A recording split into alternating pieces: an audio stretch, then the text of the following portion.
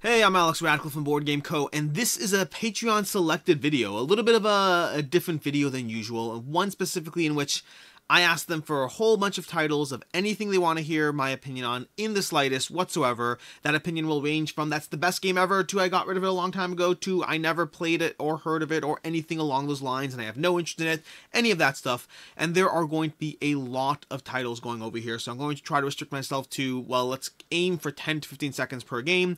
It'll probably run into 30 seconds per game, but hopefully even with that I can keep it to a manageable length. There are something like, I don't know, I can't count, but something like 50 or 60 tabs open on my screen. We'll go through each one of them as quickly as possible.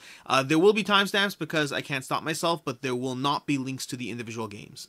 And with that, let's go ahead and start ourselves off with Judgment Eternal Champions, a game that was on Kickstarter. I didn't really look into this that much. I looked into it enough to cover it because I do those to back or not to backs, but effectively this one struck me, probably because of the price of the miniatures.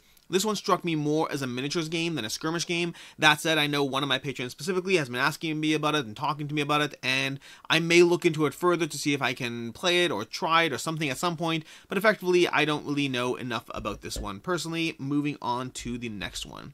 So, next up we have Titan's Historical Fantasy Miniature Board Game. This is from Go On Board, who just brought you The Witcher, and this is one that I was very excited about when I backed it. I'm still excited about it. I'm halfway through the rules in this one, but I haven't actually played it. It has that whole area control genre that I tend to like in games, or I should be more specific, area control genre that I like a lot of games that have it. Others don't make the cut because they're stacking up against Kemet, against the Calades, against Blood Rage, Yinsh, all of those games. Will this one make the cut? I don't know. It looks cool, looks interesting, looks different. Also, halfway through the rules, I feel like I won't be able to get enough done.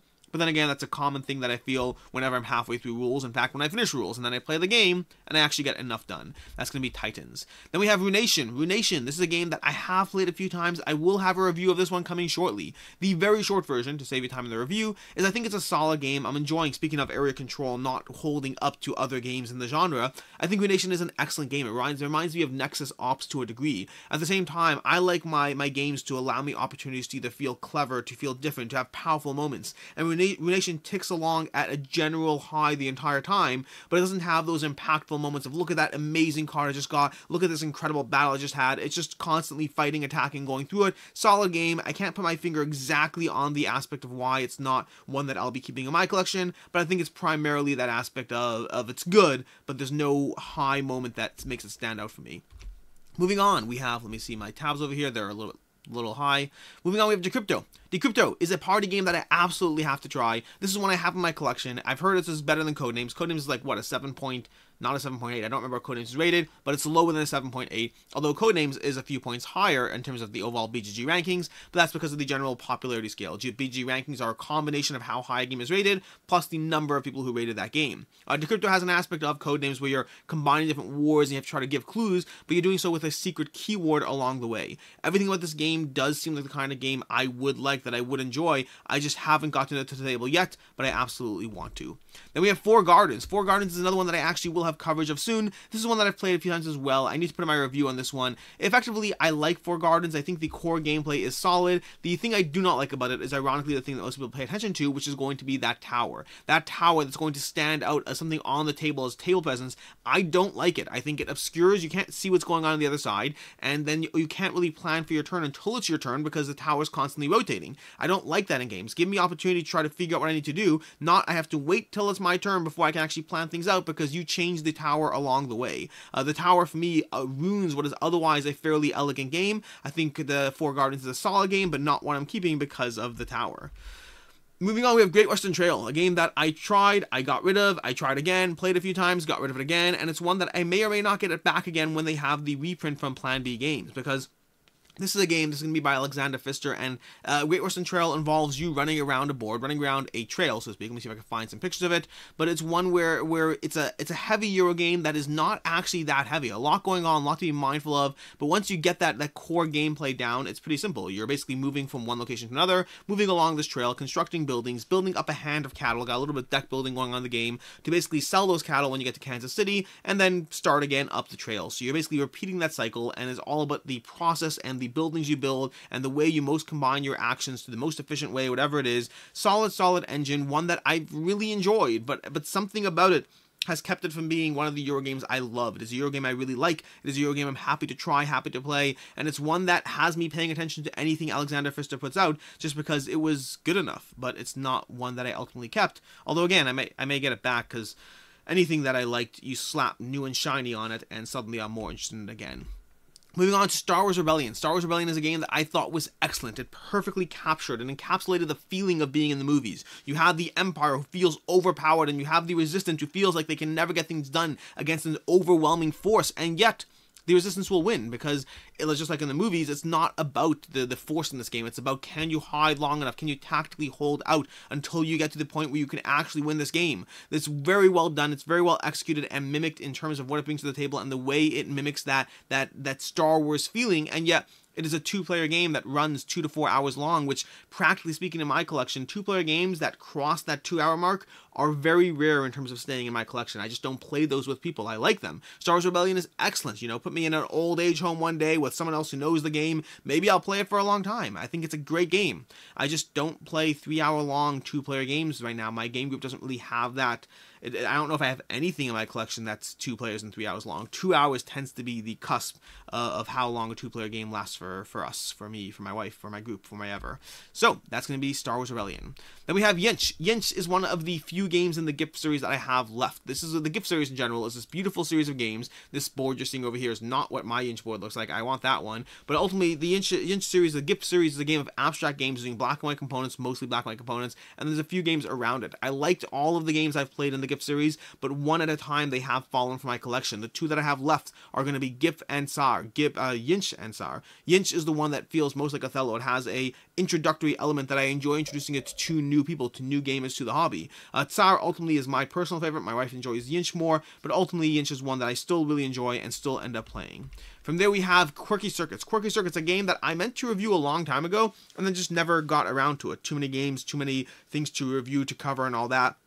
Quirky Circuits is a game that replaced Magic Maze for me. Magic Maze is a game that I did enjoy, went through the whole thing, and I finished it. To be fair, Quirky Circuits I haven't actually finished going through it, so it could be that when I'm done going through it, that might be enough for me, because this game is basically a game of players not being able to talk to each other, trying to accomplish a goal as you try to get your tokens or whatever it is to move around the board. I don't think those cats are in the miniatures in the game. I can't remember. I think there are miniatures in the game. It's been a while since I played this. But effectively, you're trying to get your robots or whatever it is to run around the board, to do what they need to do. And you're doing that through playing of cards, but you're playing them in a specific sequence, in a specific order, without communicating. So you have to kind of mentally know, similar to the mind, where you have this aspect of knowing that someone's going to play a card in this order, then that, or in this order. Same thing in this game. You're relying on the fact that, well, we all know that the cat has to go forward 3 spaces, so we'll wait till the people play those cards. Great, now I'll play my card that turns to the left, but you're playing all these cards face down, so you're kind of working on this idea that you probably know how each people are going to play their cards. Works really well, no communication, lots of laughter and fun as you scream at your opponents, how dare you have played that card, as you move on to the next game. Old West Empresario, a game by Stan Kordonsky, a game that I really enjoyed, and I would have kept this one if not for the fact that I played Old West Empresario around the same time that I played Shadow Kingdoms of Valeria, the prototype for Shadow Kingdoms of Valeria, and I liked both games, but I preferred Shadow Kingdoms of Valeria. I thought that was a better game, one that I personally preferred, and would rather get that one to the table, so I didn't keep Old West Empresario. I backed Shadow Kingdoms of Valeria instead, and I'm waiting for that one. Moving on, we have Anachrony. Anachrony, a game that I think I actually have this on this list a little bit later again, but either way, we're only going to cover it once. Anachrony is a game by Man Clash Games that I absolutely need to play. I got this one back at the beginning. I got this game at the beginning of the pandemic, at the beginning of COVID. I read the rules, but we had no game groups, and I haven't played it yet since. I know there's a solo mode, but I don't like playing these heavier games solo first, because then my game group's at a disadvantage when I have kind of gotten that first play and I've rocked the systems a little bit more than they have. This is a game where you're borrowing resources from yourself in the future, but you have to pay them back, so you have to basically pay them back when it comes time. It's a balance of heavy mechanics in a game that seems to be, well, a lot of people seem to really like this game. I'm sure I will, or maybe I won't. Who really knows? Why am I so sure? I'm not so sure, but maybe I'll like it. We'll see. Moving on, we have Cthulhu Wars. Cthulhu Wars, a game that I have been meaning to get a rating to the table, a review of this one to the table. This is one that I have a bunch of plays under my belt of. I've enjoyed it Really enjoyed it while simultaneously not in any way being confident that it'll stay in my collection. Cthulhu Wars brings powers and abilities and asymmetric gameplay as people bring these unique, gigantic factions to the table. And as much as I enjoy aspects of Cthulhu Wars, I find myself preferring games like Kemet, preferring games like Chaos in the Old World, depending on what genre, theme, or gameplay you're going for. And when I play Cthulhu Wars, I generally feel a little bit more locked into the sequence of how you're going to upgrade your characters, because you have the factions. Your factions have these unique spell books, there's tombs that you're going to be slowly unlocking, but I find that the variable pathways you have are there's not as many options as I would like. Now, one of the reasons I've kept Cthulhu Wars for right now is because I have a lot of the extra Kickstarter content that I want to try. I want to see if that changes my opinion, my impression of the game. If it does, it may stay in my collection. If it doesn't, then Cthulhu Wars will be a game that I think is great and yet doesn't hold up in the area control genre for me. Then we have Stars of Arkorios. Stars of Arkorios is a game that I did not back on Kickstarter at the time when it showed up. I believe I covered this one briefly way back when I first started doing content creation. I talked about it. I don't remember a lot about it. I remember that it looked fairly ambitious at the time. It looked fairly expensive at the time too. It funded. I can't remember how much did it bring in. It brought in a decent amount. 920,000. Wow. Holy, they did really well for themselves. 7,542 backers. They have a lot of people they managed to pull in with this game, and good for them. I'm very intrigued by this one. This is one that I think more and more I've seen people talk about this, talk about the pledge manager, talk about the updates, talk about this company with nothing but positive things to say. For myself, the combination of the app and then the general ambition of the game and the lack of me being personally pulled in at the time was why I didn't back it at the time, but I'm paying attention because I keep hearing good things about it, so we'll see. 7,542 people can't be wrong, can they? They can be wrong. They can, but we'll ultimately see if they are this time. Moving on, we have Rurik, Dawn of Kiev. The specific question on this one was, do you still play this one? And the answer is yes, I do. Rurik, Dawn of Kiev is a game, we actually almost pulled it out this weekend. We didn't, we picked something else, but we came this close. We played Terraforming Mars instead. I have no regrets. Terraforming Mars is one of my favorite games of all time. I'm talking this fast in this video, by the way, because I know how many tabs there are. Let me just go ahead and show you how many tabs there are. I'm going to shoot this down. Look at that. That's how many tabs there are. So we have all those tabs over there, and that's basically going to be, so yeah, anyways, Rurik. Rurik is a game that brings area control and has this action programming aspect as you put down your advisors on a board. You put down your advisors on a tableau to try to figure out the strength of your action and the timing of your action. You primarily want to get the best actions as soon as possible, but you can't have it both ways. Usually the stronger actions you take will happen later in the round as you place your advisors that are basically a 5 will be stronger, will get you the action, but it'll go later. So there's this constant balance of trying to take the actions when you want them and where you want them. You're never going to get everything you want. It comes down to choosing the right action and trying to read other players. Where are they going to try to outpace you? Where are they going to give up? Lots of decisions to be made in this game. I really enjoy it. The expansion, which I had the opportunity to play as a prototype, I like the expansion a lot. I'm excited for what it brings to the table. Overall, yeah, I still play Rurik, still think it's excellent, and it does hold up in the area control genre for me. Moving on, we have Cosmic Frog. Cosmic Frog, I'm going to expand this tab a little bit. Cosmic Frog is a game that the question on this one, the question was, want to cover it or whatnot. Cosmic Frog is a game that looks interesting to me, but I am simultaneously intrigued and totally not intrigued at the same time. This is a game of gigantic frogs basically eating and swallowing planets. I cannot understand how this game plays. I cannot really get behind the theme of the game. The core gameplay, I've heard it's good. I mean, it's 7.6, nothing to sneeze at, and that's from a fairly new game still. So overall, this is one that I'm very intrigued by what the game is trying to do. It seems very ambitious. I mean, what is this person wearing in this costume? That is insanity, but I appreciate the commitment. But a Cosmic Frog, a game of eating giant planets with your giant frogs. I am intrigued, but also unsure. Yeah, anyways. Moving on, we have Glen Chronicles, a game that I have, and I'm still on the fence of this one.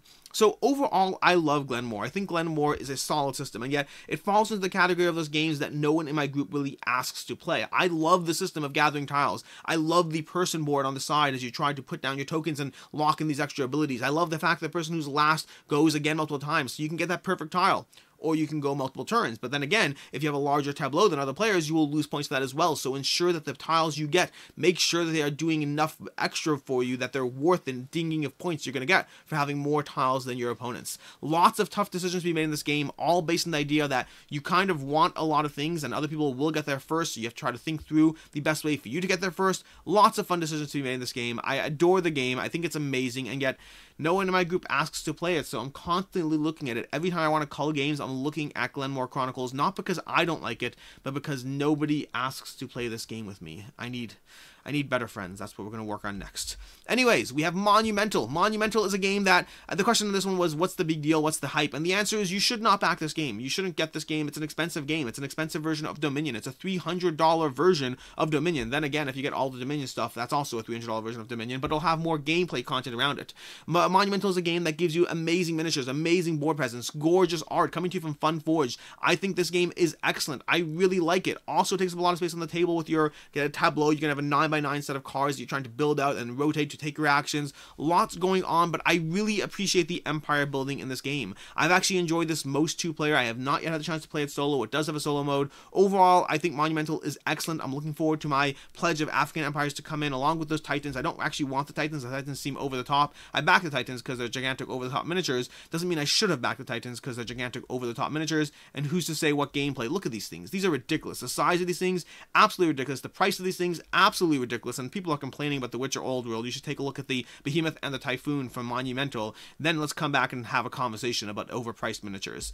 In any case, moving on to Last Light, a game that, well, we don't know that much about this game because nothing's really been changing yet. I mean, that's not true. We know a lot about the game, but nothing's really changed in the past few months. This is a game that is coming to Kickstarter, I believe, in the second half of 2021. We are very, very close to the second half of 2021, which means we don't actually have a lot of information about exactly when this will be coming to Kickstarter, but some point soon. This is coming to you from Roy Canada, and this is going to be published by Grey Fox Games. This is a game that is basically bringing you asymmetric 4X games. So asymmetric? No, that's not the right word.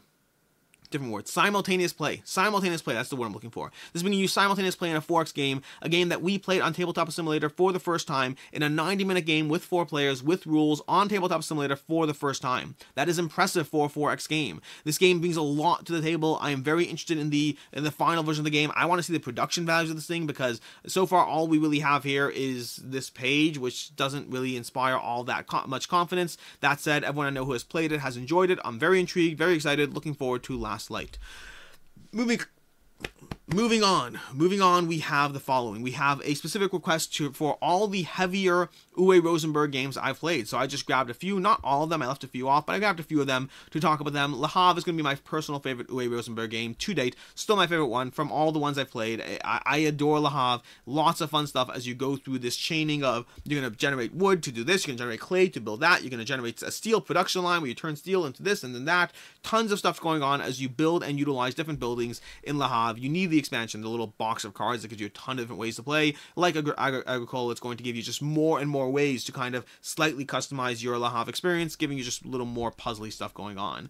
From there we have A Feast for Odin, one that I have played, ranked higher than Le Havre. I don't like it as much as Le Havre. I'm intrigued by A Feast for Odin because my problem with A Feast for Odin is it combines the heaviness of a Uwe Rosenberg game with a side polyomino experience, which has me baffled every time I play it. It has me confused as to what game am I playing. Am I playing a polyomino puzzle? Am I playing a heavy Euro? Granted, you could be playing both, but it feels out of place. I mean, look at this. Look at this combination of Uwe's general thing of just generating stuff and worker placement and tons of places where you can put your characters, and then combine that with a polyomino experience on your personal player boards and your side islands that you generate. Lots of fun things going on in A Feast for Odin. Moving on, we have At the Gates of Loyang, one that I really enjoyed for a long time. Eventually moved on from this one. I found the gameplay a little too repetitive, a little too samey every single time you played it, but the aspect of trying to appeal to appease your customers and to constantly keep them happy as you go through At the Gates of Loyang, it was a rewarding experience, one that I have no regrets for, but did move on from. Then we have Agricola. Agricola is going to be one that, well, oh, look at that, it's adorable, Agricola, that's cute. Anyways, Agricola is going to be, did I say Agricola? Agricola is going to be one that is arguably my first Uwe Rosenberg game. I'm not sure, I may have played Le Havre first. But this is one that, while I liked, and while I'm always intrigued by the promise of the tons and tons of cards you can get for this game, it's one that did not stay in my collection because, well, first of all, my wife did not enjoy feeding her people, and this was back when I first got into gaming. The only person I played with at the time was my wife. But even past that, while I enjoyed Agricola, I never felt the need to fight for this one. I am far more intrigued by Caverna, a game I have, but have not played. Moving on, he also asked for any Lacerda games that I've played, and the answer is I have not played any Lacerda games. I have some on my shelf. I do need to play them. Then we have Sorcerer. Sorcerer by Wise Wizard Games. This is one that I actually kind of want to play this one. I've read the rules, I set it up, and then someone dropped by, and I put it away because we didn't end up playing it. But this I set up to play with my wife. It's a 2-player game. I think it's a 2-player. Is it 2-player only? I don't actually know. Let's see. 2-player only or not is going to be 2-player only. 2 to 4 players. So yeah, this is a 2 to 4 player game. From what I've heard, it's best with 2. You can see over here here seems like very heavily best with 2. If you don't know this tool on Board Game Geek where you can check the ratings of what a game's best with, you should definitely know that. But overall, the high rating of a 7.8 is nothing to sneeze at. I am intrigued by Sorcerer. I want to give this one a shot. I just haven't gotten around to it yet. Then we have Sword and Sorcery, a game that I read the rulebook like 3 times to play this game. This is a 50-page rulebook, a lot going on, a lot of nuance, nitty-gritty, and a universe that is so expansive. There's a ton of ways you can develop and augment and increase your experience in this game, which is why I'm kind of happy that I don't love this game, because there's so much stuff in this game. I enjoyed my plays of Sword and Sorcery. I thought it was a fine game. I thought it was great, but the amount of work to get it to the table, the amount of work to set it up, the amount of work to constantly be on top of the rules, there was too much going on that I wasn't invested enough in the gameplay of Sword and Sorcery. I think it is excellent. I think it is involved. I think people who like dungeon crawlers will like this one. For myself, I merely liked it, not enough to continue investing in the universe that is Sword and Sorcery. Then we have Shardhunters. Shardhunters by Lycon Studio. This is going to be the same people who brought you Sonia, which I do love. Shardhunters I have on my shelf. I have not had a chance to play it. I'm intrigued by it. I mean, it's a light little card game. No idea if I'll like it or not, but I mean, the art looks cool, so we'll see. Moving on, we have Human Interface Be a Better Human, a game that I've never heard about until it was put on this list. The miniatures look great. I don't know anything about this. A 6.6 on Board Game Geek is not great. It's not the worst, but it's not inspiring either. 2018, solid miniatures and a 6.6. I think this is going to be a hard pass for me in terms of checking into this one further. Then we have Call to Adventure, a game that looked really intriguing, but I didn't really feel it at all. This is a game that felt more about the story you're developing, about like, you know, oh, look, you're going to develop your character and you're going to have these moments and choices and all these things. And ultimately for myself, it felt like you flipped a bunch of runes, you grabbed a few cards, and then you kind of finished a game. I didn't buy into this one at all. Nothing about this game inspired me. It wasn't bad by any means, but I couldn't figure out what it was that drew people into this game. It didn't do it for me. From there, we have Sleeping Gods, a game that I completely understand why it would draw some people in. This is Ryan Lockett. This is going to be from the amount of stuff they put out as a team, the amount of stuff, games they put out, the beautiful artwork, the game development, all those things are inspiring confidence, but I still haven't gotten around to really loving his games. I tried Above and Below once, and I kind of didn't get into it, and then I never really got into the rest. I never got into Near and Far. I never got up into... What else are there? There's more than that. There's more than those ones. But either way, I never really got into them. And while I am intrigued by Sleeping Gods, especially with all the praise I've seen from a lot of people, I've also finally started to see some negative feedbacks and critiques as well. And so I might get this one. I might try it out. I'm certainly intrigued, but haven't given it a shot yet.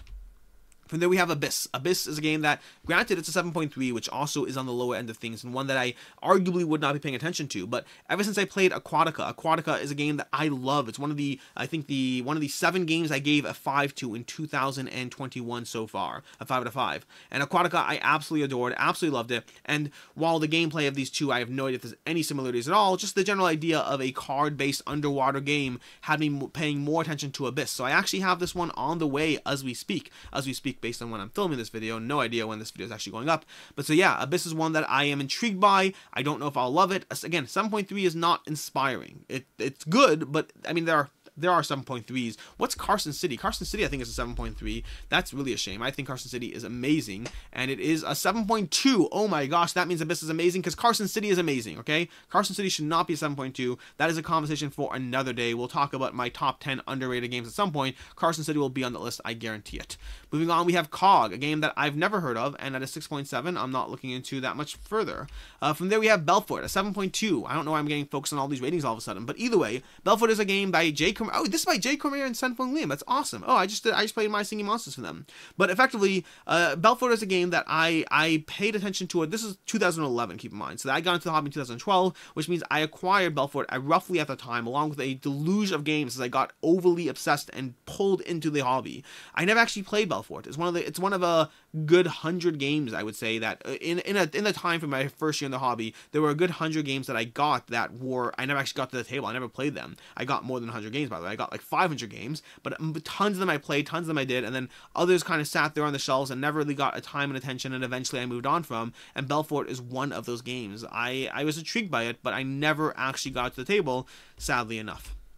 Then we have Steampunk Rally, a game by Roxley Games. This is one that I backed on Kickstarter because I backed their Santorini, and then I basically backed everything they've put out since. Well, actually kind of finally stopped backing everything, but I still back a lot of the stuff. Roxley Games, the company that puts out beautiful, over-the-top, ridiculously amazing-looking games. And Steampunk Rally is one that I really, really enjoyed this one. I thought it was a solid system, a solid game. It has drafting and building up your steampunk engine as you race across the track. I really enjoyed what the game was doing, but also it fell into the category of one of those games that others didn't ask to play and I didn't feel the need to fight for. I like the puzzle of building up your engine. I think my biggest critique of it would be the fact that you kind of all felt that you're playing your own little separate game, and you didn't have the time or attention or energy to cross-check what others are doing to see, did you build your ship correctly? Did you not? Did you do the right action? Did you mess up over here? Far too much going on in this game, especially at higher player counts and at lower player counts, you don't have the interaction on the map. At higher player counts, you have the interaction, but there's no way you know what other people are doing. It felt a little bit like multiplayer solitaire with a little bit of map interaction. I enjoyed it. I thought it was solid, but one that I moved on from. Speaking of moving on, we have Tungaru. Tungaru, a game that I have heard good things about this one. I haven't gotten the chance to play it. I'm intrigued. The art looks good. Again, 7.2 is not, 7.2s don't scare me away. That's already a high. Anything above a 7 is my threshold. Below a 7, I basically have to have someone personally recommend the game for me to try it. But above a 7, I'll still pay attention to it. Art looks cool, game looks cool, don't know much about it unfortunately. From there we have Zoo-ography, a game that I was intrigued by, haven't got this one to the table. There's a lot of these like more zoo themed games. There's New York Zoo actually, which New York Zoo we'll be talking about shortly, but Zoo-ography I'm curious about, but I haven't really looked into it enough to decide to get it or not.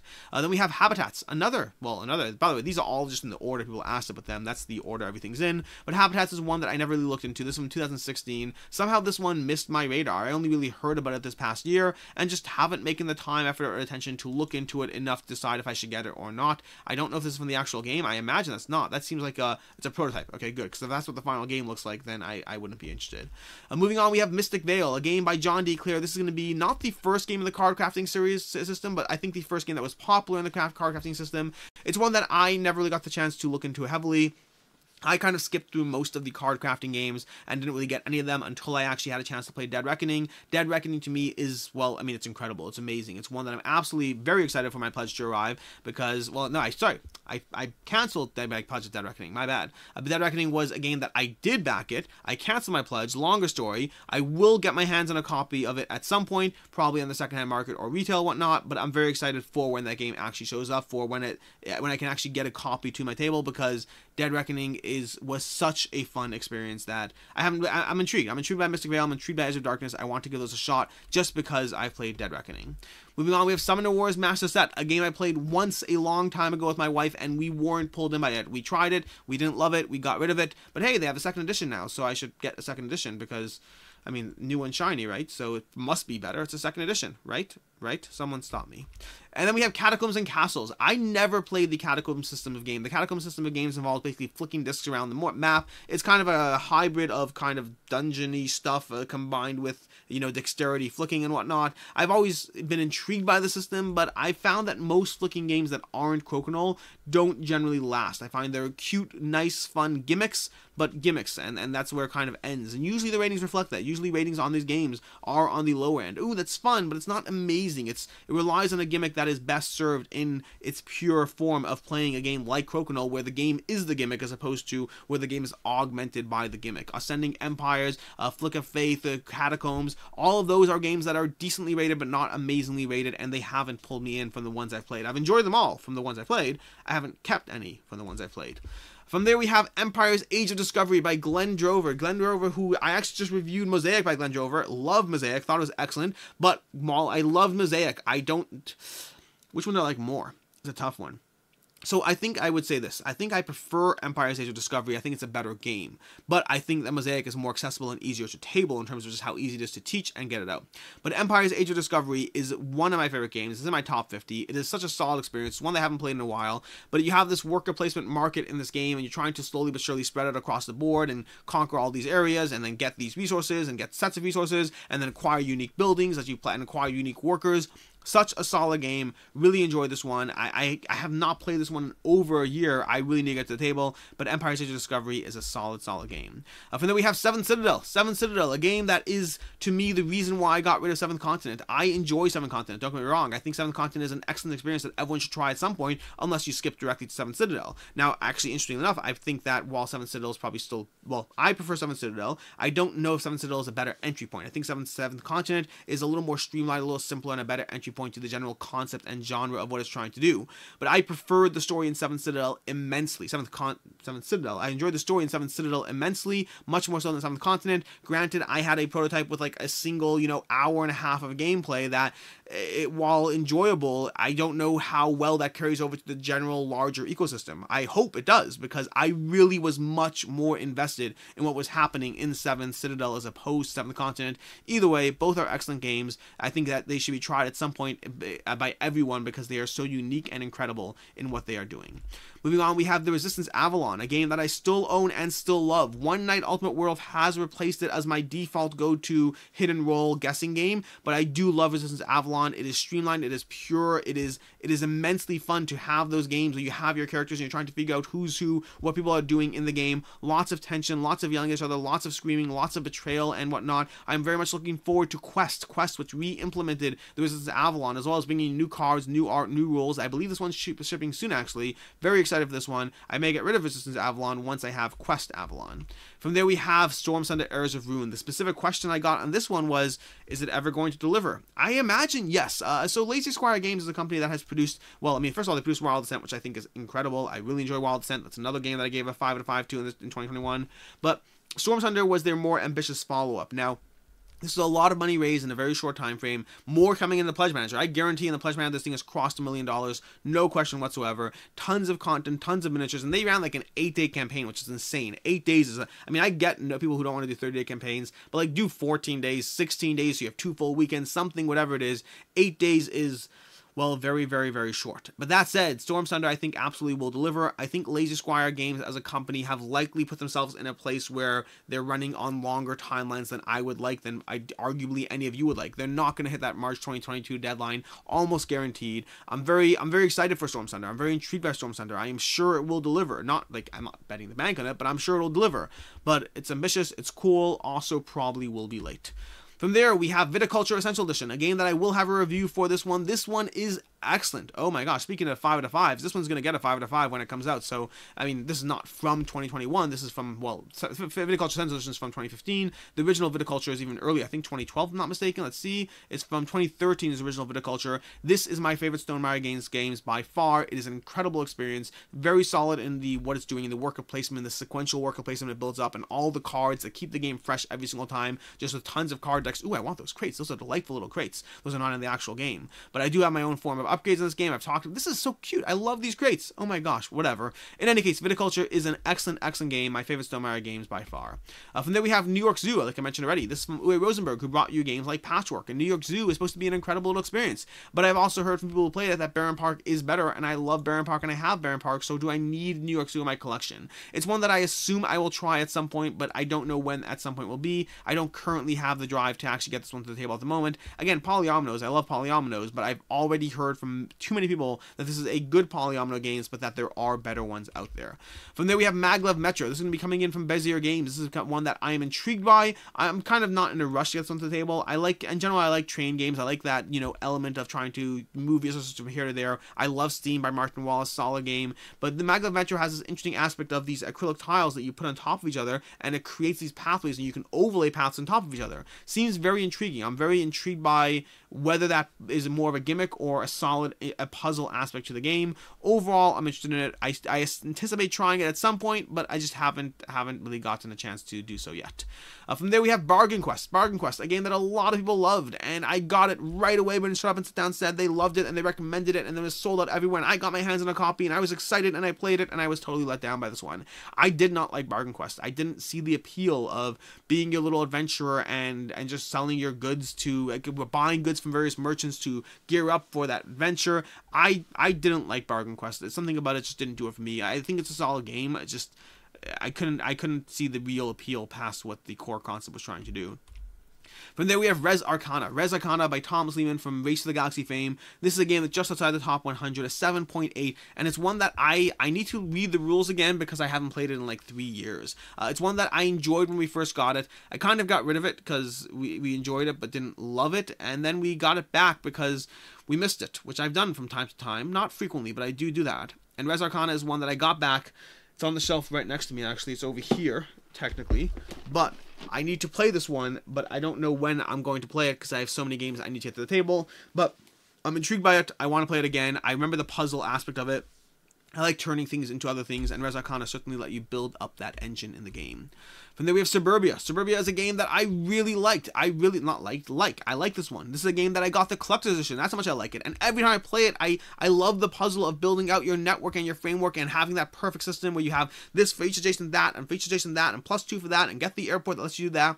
Lots of fun things going on in Suburbia, and like other games before it, no one asks to play this one with me. This is one that I always want to play, and no one actually wants to play it with me. I think it's a great game, but it wasn't getting played, and so I moved on from Suburbia. But hey, you know, this is why I need new friends. I talked about this already. My friends are just, they're good. I like my friends, but I need new friends that like the other games that the other friends don't like. Anyways, moving on to Near and Far. We talked about this already. I haven't played Near and Far. I haven't played Near and Far because I played Above and Below once, and then never really went on. Islebound, that was the other one. I knew there was another one I was thinking of. But yeah, I never really played Near and Far. I never played Islebound. I played Above and Below once, and I should play these games. They're highly rated. They seem to be well loved, but just never really pulled me in enough. Pulsar 2849. I did play this one. This is by Vladimir Shuchi, and it's a one that he's the one who just did Praga Kaput Regni, I believe, right? I think so. But anyways, Pulsar 2849 is a game that I really enjoyed, but also didn't keep that one. It was a solid game as you build out your little. I can't remember how it plays. It's like it reminded me of Castles of Burgundy to a degree in terms of what it was doing. But overall, I really liked Pulsar 2849. My wife and I played it a few times, and then we said, hey, that was good, but we'd rather play other games in this genre, other games that feel the same. So I liked it, but didn't end up keeping that one. Tricarian Legends of Illusion. I really want to get this game. I just have a rule in place at the moment that I cannot get this game until I've actually played Anachrony. Once I play Anachrony, I can get Tricarian. I don't have to like Anachrony. I just have to play Tricarian. I have to play Anachrony first. I have too many heavy games that aren't getting played right now. I need to learn a lot of rules. A lot of games. I like a lot of games, but right now I find I mostly play new games that are lighter and heavier games that are older. I don't play as many heavier new games at the moment. Just a question of the time it takes to read, to comprehend, to be on top of these games. I have all the T-series. I have a whole bunch of games from what's it called? Viticulture. I have a bunch of UE games, so many games that I need to play in terms of the heavy game genre. Serbia, the Inside World. Well, I mean, this one I just don't have an interest in this one, unfortunately. And then Anachrony again, because I had the same person ask me for all the Mind Clash games. And from there, Hadrian's Wall. This is one, speaking of heavy games, I'm immensely interested in Hadrian's Wall. This is the roll and write that has people baffled that it's a roll and write. Look at this. Look at this board over here, and tell me you're not incredibly overwhelmed, because I'm not incredibly overwhelmed. I'm incredibly intrigued. I love complex roll and writes. My problem is even the most complicated of roll and writes that I've currently played still feel like they are lacking in terms of the replayability factor. When I play Ganshon Clever, when I play Fleet, I love the chaining pathways, but there's only sometimes you can play them before you feel like you're still going through those same pathways again and again and again. I really want to play Hadrian's Wall. I need to get my hands on a copy of this one. I'm intrigued. I'm very intrigued by a game that looks like this and is a roll and write. So color me incredibly interested in this one. Munchkin. I played this once. It was enough for me. To be fair, nothing against Munchkin. To be fair, I played this with 8 players for the first time, and that was last time because it was a 3.5-hour game of Munchkin. I will never, ever, ever do that again. Period. Moving on, we have Codenames Duet, which the question here is, what's my favorite version of Codenames? And my favorite version of Codenames is Codenames Duet. I love Codenames. Codenames is a solid party game. I find Codenames Duet gets more play, and you can also play it with teams as well if you really need to, so it doesn't eliminate the concept of having more than 2-player game. Pure Codenames is better for 4 players in my opinion, but if I could only have one, I would absolutely pick Codenames Duet. From there we have Splendor. Splendor is a game that I really enjoyed when this game first came out. Actually, there's a new game coming out by Marc-Andre, a game called Soul Raiders, I think. Soul Raiders, which I'm intrigued by. But anyway, Splendor's a game that I played it. I liked it. It's a solid game that you go through. You know, you're building up these chains of cards. You have these cards you're getting that each one you use your gems to acquire cards. Those cards in turn give you gems that let you get more expensive cards, and you work your way up a tree to get the most expensive cards. Overall, Splendor is one of the most satisfying tableau building games I've ever played, but also it's satisfying in the limited scope of what it's trying to do. I think it's one of the best gateway games I can recommend to people. It is a solid system that will pull people in as they want to do more, but after a certain number of plays, I moved on from Splendor. Role Player is a game that for some reason hasn't stuck with me. By all accounts, I should love this game, and Role Player has me intrigued. I've played it, I've enjoyed it, but I haven't loved it. Something about it, and I've heard I need to play the Monsters and Minions expansion. Maybe one day I will. I like Role Player. Every time I played it, I've enjoyed it, but it doesn't have me pulled in, and so it hasn't stayed in my collection. It's one of those games that when I play it, I like it, and when I don't play it, I'm not thinking about it or asking to play it. Lords of Waterdeep, another gateway game that I really recommend and yet moved on from. Lords of Waterdeep was one in the first, 30 or so games my wife and I ever got. We played it a ton. We got the expansion and played it a ton more. It is immensely satisfying to go through, but at a certain point in time, while it's a great worker placement, while it's a great entry game, while it feels rewarding to cash in on all those quests and get the recurring quests that give you even more stuff so you can build up your tableau, lots of fun things going on in Lords of Waterdeep, but again, eventually I decided it wasn't the game we were continuously excited about as we grew in our gaming lives or whatnot. Scythe is a game by Stonemaier Games, and this falls into the same category as many Stonemaier games that I've played, where, with the exception of Viticulture, which I love, in which Scythe is a game that I really, really liked, but it didn't cross that line for me. Similar to Wingspan, similar to Tapestry, although Tapestry is a little lower for me, but other games, I find a lot of Stonemaier games I have enjoyed, but haven't loved. And Scythe is a game that, despite the high rankings, is coming in at 14 on board, number 14 on Board Game Geek, an 8.2. People love this game, and I liked it. I did. I really think Scythe is a lot of fun. I'd play it. Something about the core gameplay of this game, of this engine, just doesn't have me as intrigued as I should be. I find that I'm playing this fighting game that doesn't have fighting, and I'm playing this Euro game that feels like it should have fighting, and I know that's what it's going for, and yet, for me, it always felt a little bit removed from what I would ideally want this game to be, so that was Scythe. From there we have Onitama. Onitama is a two-player abstract game, which is very chess-like in what it's trying to do. We have you can see over here what's going on over here, although this looks like a fancier board than what I think you actually get. But in any case, you have these little pieces over here. Oh, the pieces are fancier too. Everything's fancier here. Anyways, in Onitama, you basically have these cards, and these cards are going to define your movement, but then when you use a card, you give it to your opponent. So you always have two cards in front of you, and every time you use one, well, actually, it goes to the sideboard over here, then you get the card back, so you're constantly swapping cards to the side, where they'll make their way to the opponent, which means you effectively are setting your opponent up for the moves that will take you out. Very clever abstract system, one that we got and didn't keep, but I really enjoyed it while we had it. Captain Sonar, a game that I really want to play, but it requires 8 players to play it at the best, most ideal player count. Guess how often I have 8 players at my table, even pre-pandemic? Not often enough. From there, we have Detective City of Angels, a game that, wow, this game is ranked pretty highly. I haven't looked into this game extensively. I've heard about it, I've seen it. It's coming from Van Ryder Games. They put out a lot of good games. I haven't looked into this past knowing it exists, so I didn't get it because I haven't looked into it. That's the short version. But am I intrigued by it? I'm intrigued by anything that's rated an 8, but I don't know. Something about this game isn't calling my name. It's not calling my name. I'd happily play it because it's well rated, but nothing about Detective City of Angels is pulling me in. Mystia, a game that I have from Tabula Games. This is a game that is, well, it's supposed to be like Blood Rage from everything I've heard. Now, anytime anyone says this game is like Blood Rage, I'm already paying attention, because one of 2 things will happen. One of 3 things will happen. One of 2 things, 3 things, 3 things. Either it'll be better than Blood Rage and I'll get rid of Blood Rage. It's not happening. It's not happening. Or it'll be as good as Blood Rage, but different enough that it's worth keeping both. That's possible. Or it'll be worse than Blood Rage, which is honestly the most likely of the 3, but I still will pay attention when someone says a game is better than insert favorite name here, because that's how you get the good games to begin with. Because guess what I had before Blood Rage? Well, not Blood Rage, I had something else, and now I have Blood Rage, so there's always a chance. Moving on, we have Terra Mystica. Terra Mystica, a game that I really... Oh, 5 left. We're finally making progress here. Terra Mystica is a game that I played and enjoyed, and I liked it enough that I got Gaia Project. Have not played Gaia Project. Did not keep Terra Mystica. Terra Mystica is one that... It's a really solid, heavy Euro game that does a lot of things, but every time I play it, I kind of feel like I want to get more done before that game is over. So I've always appreciated Terra Mystica. I think it's a brilliant game design, but I didn't end up keeping it because I feel more restricted than I want to when I play this game. Vinus is one of the few games that I read the rulebook and then moved on from. I guess I have played a sort of game. Wait, did I play... So I got Vinus way back when I first started gaming. Like my first year of gaming. So I wouldn't hold the fact that I was intimidated by the rulebook. I read the rules. I was not pulled in by it. I just thought the whole thing seemed like a mess. I didn't realize, I think I knew it was Lacerda, but I didn't realize that at the time when I played it, because I didn't know who Lacerda was or any of these people. But Vinnos is a game that I would happily try it again nowadays. At the time, I just remember thinking that it just felt too complicated. I'm assuming that that's because it was one of the first games I played, and I probably shouldn't have played it when I did, but it doesn't mean it'll be for me now. But I kind of want to try it again now, because I played it a really long time ago, and I probably wasn't ready for it back then. From there we have Thunderstone Quest. Again, I wanted to love this game so badly. The amount of content for this game, the amount of the artwork's gorgeous, the general idea of a deck building game. I love all the stuff that's going on in this game in theory, and yet I wasn't pulled in by it.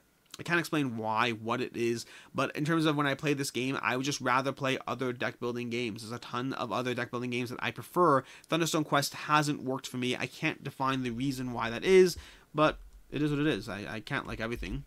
Munchkin Dungeon, a game that I have on the shelf because my wife said, ooh, there's a miniature version of Munchkin, I want to play that. And so we got this, and we haven't played it yet, so at a certain point, we'll either play this one or it'll move on. But I mean, look at these gorgeous painted miniatures. That's adorable. I didn't even back this one. I didn't back a Come On game. It happens. I got this later because my wife found out about it. I was like, I want that game, and so I traded for it. I'm intrigued by it, but I mean, I don't know. It's Munchkin Dungeon. We'll see.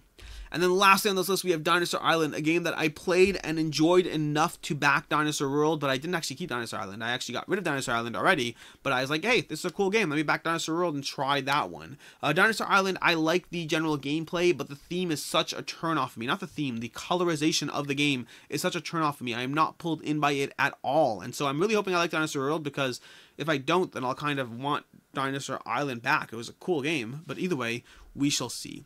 And that is basically your entire list of games. I don't know what the count of games is. I guess we'll see it when I timestamp it up. But we are 45 minutes in because, I mean, I probably didn't spend 30 seconds per game. I probably spent more than 30 seconds per game. Either way, this has been fun. Thanks so much for being here. I enjoyed running through way too many tabs full of games to talk about my initial brief or relatively brief thoughts on them. Until next time, I'm Alex Radcliffe from Board Game Co., and I hope you have a good one.